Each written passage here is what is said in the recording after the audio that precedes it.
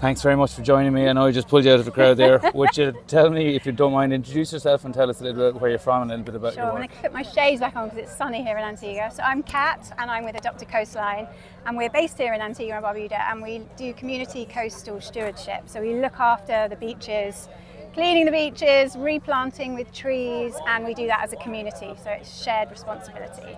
And is it a big initiative? Are you it's getting grassroots. Yeah, it's grassroots in Antigua. We had funding from the Jeff Small Grants Program, which is awesome. It gives money to the people who are making the difference at the front line.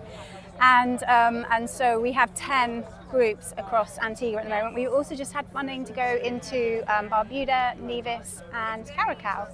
All right, so we're growing all the time. Yes. Well, that's great, and thank you very much.